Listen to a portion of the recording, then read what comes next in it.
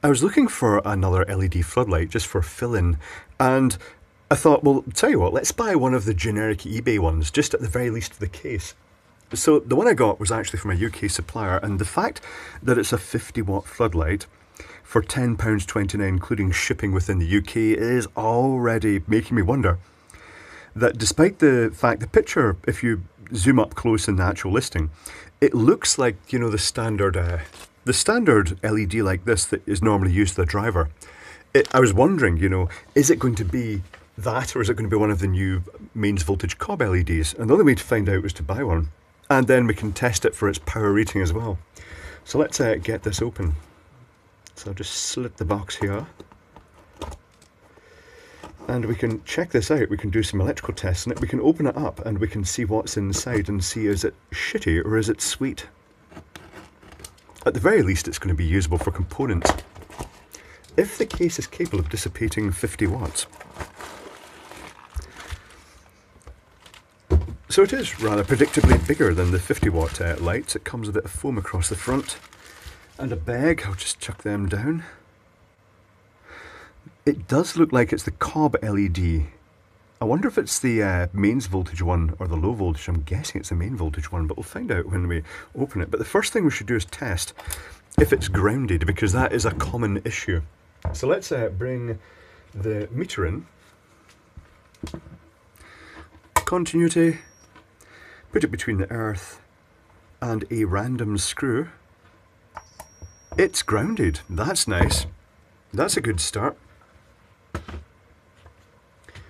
Now I'm going to bring in the I was going to say Hoppy quick test. I'm going to bring in the Hoppy, but here's the Cliff quick test, which is just a really convenient way of connecting up wires temporarily.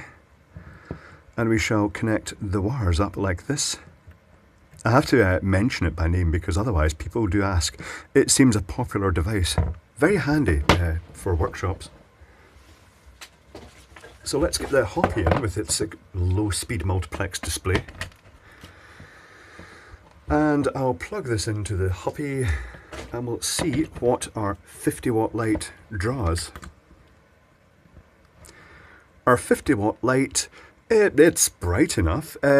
It's drawing 23 watts, which suggests it's probably got a 20-watt driver in it, would you say? Probably. Power factor, usual, you know, these things, they usually say on them greater than 0.95. It's a load of crap. The power factor is 0.563, which is a bit crappy, particularly for the higher power lights. So this, the LED in here does have the 5 rows of LEDs, reminiscent of those other chips. It's not like the usual, sort of like the cob one, where it's the mains voltage cob, where it's absolutely covered in LEDs. That's interesting. Let's investigate it. Is this screwdriver going to do for getting the cover off? If anything, I have ordered some LEDs for it. The replacements, I've ordered some of those flip chip, but in the style of these, but the newer version that has the inverted chips with no bond wires. I think they're going to be more reliable, but the only way to find out is to get some and try them out. Although having said that, I don't really grill my lights. That said, if I just tilt, you'll see them. My lights up there are two 20-watt lights flooding down onto the workbench with a bit of diffusion.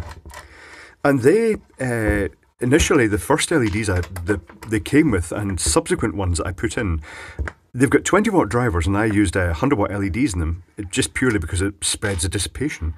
But I had major problems over time with sections of the LEDs going out and then flashing and strobing. It seems to just be the main issue with that style of LED. They've not been very reliable, because the gold bond wires, they just seem to have problems where they connect onto the bus bars at the end. Ooh, the reveal is about to happen. What is going to be inside? Is it going to be one of the big chips? Here's the glass with the seal, a little bit of foil over the back just to make these numbers look all nice and metallic. I'll put the glass down where I can't drop it. There's a driver. That's interesting. So, what sort of LEDs in here? And where's the earth? Oh, I've just spotted the earth. I think the earth test would not have passed a bond quality test. the earth wire is not attached, it's just dangling against the case, as is often the case with these. That is a really tight screw.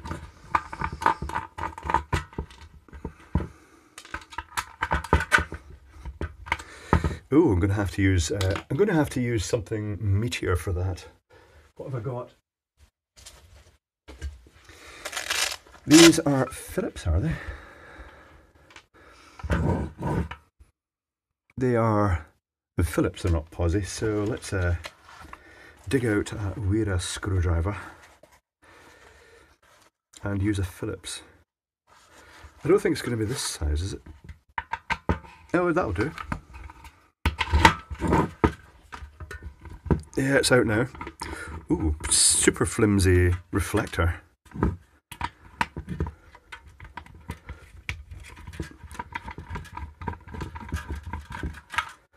And there's our earth, just floating around inside. Nice, they could. Would that not have reached one of the screws? Why do they not earth these? It's the low voltage cob, but it's the one with the flip chips in it. That's interesting. That would kind of have reached that.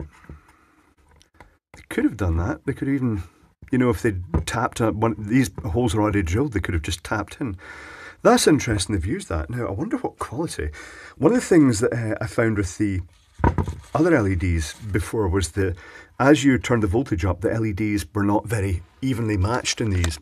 I get the feeling that this style with the bond wires going across onto the sort of bus bars, I reckon the bond wires effectively sort of damaged the LEDs because they're trying to spot weld little tiny wires on and then go on to a sort of heavy bus bar at the end. And I got the feeling that that was the main weakness with it. I get the feeling again that most of the LEDs that were on eBay were probably crappy ones. We were being used as the skip. So tell you what, let's see if I can just pull these wires back. Let's grab the insulation on them and just nudge it back without actually cutting the wires. Can I just nudge that back to get a crocodile clip on? Let's get my bench supply on here. You can, well, in most instances I should think, you can power the LED externally. If the polarity is correct, the driver should not normally be worried, as long as you don't go too close to its actual, if the voltage exceeded the point, it might actually, it depends on the circuitry. If there's no feedback circuitry, if there's no opto-isolator feeding back in this, you can pretty much go up to the full voltage rating of the capacitor in there without it really doing much. So let's get some test leads on here. Try not to destroy the cob in the process. Try and smoosh that insulation back a wee bit. I don't want to cut the wire completely off. I probably will end up cutting the wire up completely off, but only by accident.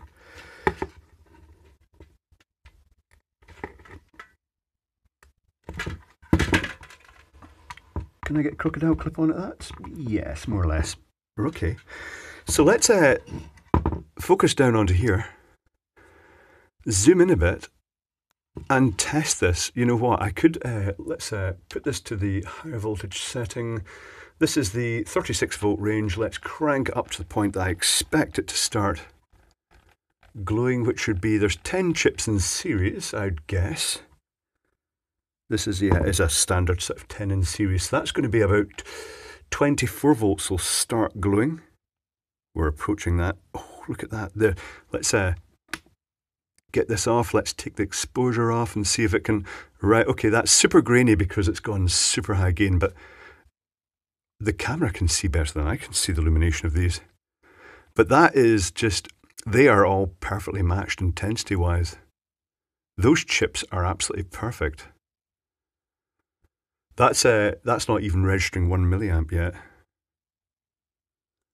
That's interesting. Now it is registering a milliamp. Okay, right. That's interesting. Oh, they are well matched. That's nice. Let's lock the exposure again and zoom back out. So, yeah, This does look like the standard flip chip arrangement. That's interesting. I have ordered, I anticipated that there might be a possibility this didn't come with the 50 watt ballast driver. So I have ordered some 50 watt drivers. Hopefully they will be 50 watt. And I have found some of these LEDs and ordered some of these LEDs as well. It's interesting to see this is there. I wonder the 5B10C must mean 5 rows and 10 in series. I'm not sure what the B or C stands for, but I've seen this number 5B10C for a 50 watt cropping up a lot, and 2B10C for the 20 watt, and 10B10C for the 100 watt, so it must relate to the number of chips in the cob. I also see, and I've noticed this on some other ones as well, there are little fins that you can't actually see them. I'll draw them in actually, just so you can actually... They're little sort of heatsink fins. Tracks coming out like that. I wonder if they're commoning these LEDs because it's done in the sort of series parallel arrangement on a circuit board and the LEDs are bonded directly on. What certainly did happen with these is that the LEDs could only be in straight lines, but I've noticed with some of the other larger cob panels, like say for instance these type of things, the LEDs are sometimes in just simple series circuits, but they're also sometimes as a full grid. They're actually tied along horizontally as well as vertically, so to speak, which means that if one LED failed, it's not going to knock out a whole line. It's effectively just going to be one LED in parallel with a load of other LEDs, and they'll just pick it up from there, and it will still, most of the LEDs will light, just that one will go out. Well, that's interesting. So, this is super flimsy. This is absolutely just the flimsiest I've ever felt. It feels almost like just barely above tinfoil, this reflector. But that's okay. I also wonder if I was using these for floodlighting, assuming this heatsink can dissipate 50 watts, it looks a wee bit shy for 50 watts of heat. There's the possibility that if I wouldn't need the glass, you could actually have the reflector, you could have this open, so to speak, so that air can circulate inside of it as well as on the outside, because it doesn't have to be waterproof in this application. I wonder if they've used heatsink compound underneath this. I suppose there's one way to find out, and that's to take the chip off. Let's do that. I should have kept that other screwdriver out, but I didn't. Let's whip it out. So far, it's a 50 watt LED apparently, it's a 20 watt driver. Those are useful components in right. It's not quite the full thing I wanted. I'm going to have to use the correct tool here. So it's not quite the full thing that I wanted, but having said that, it's useful for the components, it's useful for the case, so it will get used. I think there'll be heatsink compound under this. I hope there is heatsink compound. Is it going to be the usual white siliconated stuff with this sort of, what I'm guessing is, I